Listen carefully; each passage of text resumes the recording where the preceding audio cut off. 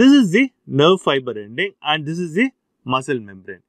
The blue one is the acetylcholine which is released from the nerve fiber end, and this is green one is the acetylcholine receptor.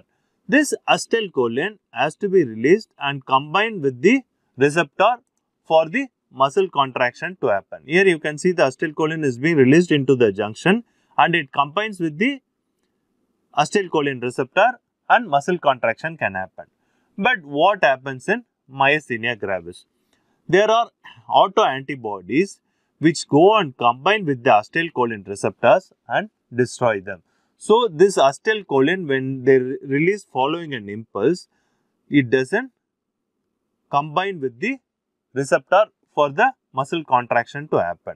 So, that is the reason for muscle weakness.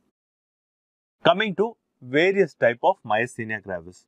The first and foremost is ocular myasthenia, the tensilon or the hydrophonium test, ice pack test and imaging modality with CT scan and MRI.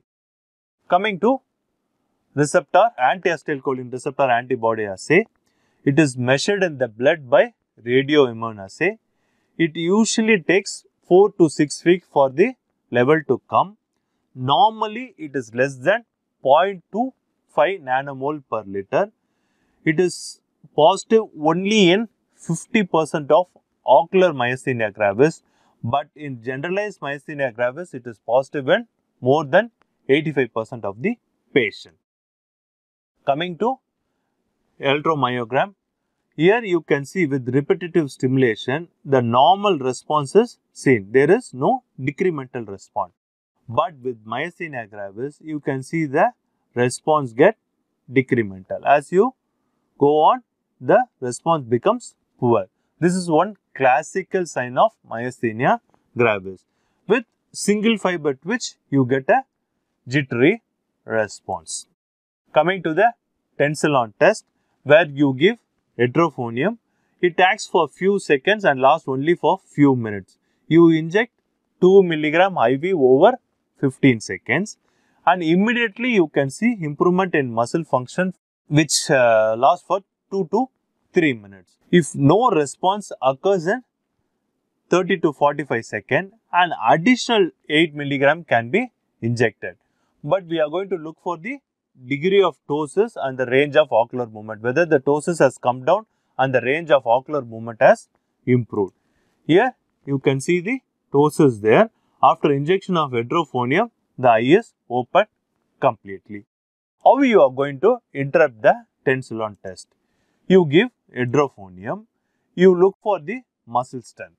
If the muscle strength is improved, it is possibly myasthenia gravis. If the muscle strength is not improved, you have to look for other reason for muscle weakness.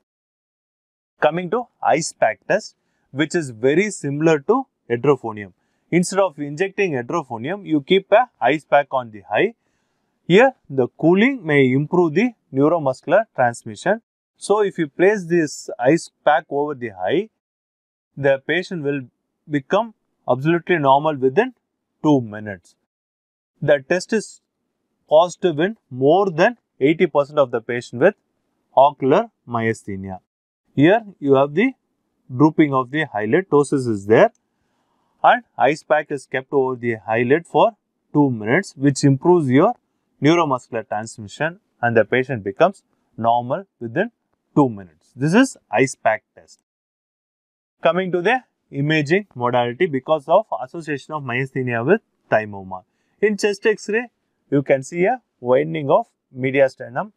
With CT scan and MRI, there might be a presence of thymoma. Most of the time, you have to do a MRI cranium to rule out royal cranial nerve and orbital muscle involvement. So, how to summarize the diagnostic testing? First is, you look at the clinical features. If clinical features are there, you go for serum assay of anti-acetylcholine receptor antibody as well as muscles specific tyrosine kinase antibody. If it is positive, then diagnosis of myasthenia gravis is established. If it is equivocal or the level is not too high, you do an electromyogram repetitive stimulation. If it is a decremental response, then myasthenia gravis is definite. If that is equivocal, then do a single fiber twitch. There is a jittery response. Then your diagnosis is established. If that is also a doubtful, you do a tensilon test or an ice pack test.